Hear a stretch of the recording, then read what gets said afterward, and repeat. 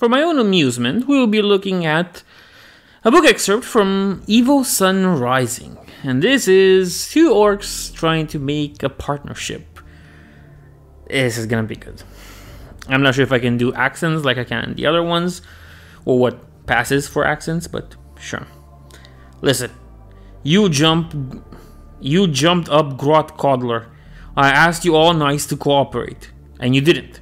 By rights, you should be dead. If you check me like that again, you will be. Ungrim warned Sneakgob. Ungrim was undeterred. You kill us, you'll have to find another bunch of experts, won't you? Mogrok's hand relaxed a little. A twitch in his eye betrayed his anger. No more. He smiled. Look, said Ungrim, let's be honest. We's orcs, not Groots. Very well, said Mogrok. Everybody knows you is the real power here, continued Ungrim. I do, you do, everyone does. I don't want to fight you, Mogrok. But me secret is me secrets. You're a mech. You know that, said Ungrim.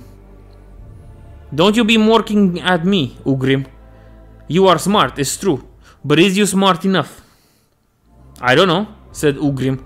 Smart enough to not get got by you, that's for sure. Mogrok's hand was still on his slugger, a plain-looking weapon for such a powerful mechanic. For a moment, it looked like Mogrok was going to go for it. Then he laughed. A snorting wheeze.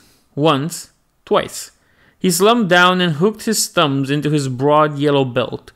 His bodyguards relaxed. All right, he said. All right, we'll leave it be. But you is going to have to demonstrate your loyalty to me, Ungrim. You've been standoffish. Little bit proud. The other mechs respect you. They like your work. He trusts his diseased face close to Ungrim's. And I don't like that. Makes me nervous. Don't want you getting ideas. You lead the tribe to war once. Not a big one, said Ungrim. And they was thieving death skulls, like I said. Couldn't wait to be rid of him, said Ungrim. Blue zoggers. That's as may be, but you done it once. Maybe you could do it again. He poked a finger at Ungrim, careful not to prod him just the same. The tension had not left their encounter by a long shot. You proved to me that you're just interested in making, we can rub along fine. Mogrok smiled wider. You help me, we'll get this war done and dusted, and have the biggest war on our hands since forever. Mogrok was excited, his sour breath painting out in strong guts as he related his plan. We'll smash the Humies to bits and take on the galaxy. Mark my words.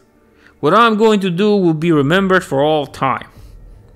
What are you going to do? Said Ungrim, who was intrigued despite himself.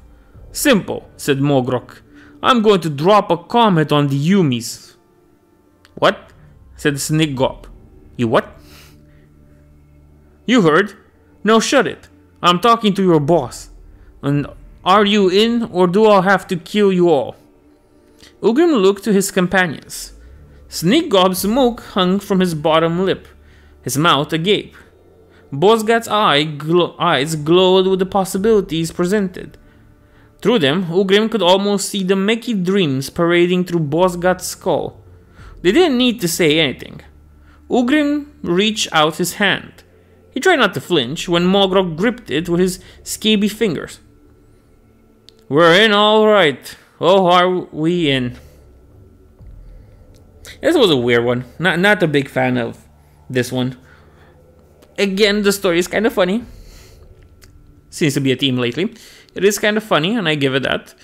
Not a big fan of the whole Ork Negotiationz and stuff. But you know what? I like it. His plan is to drop a comet on the Humies.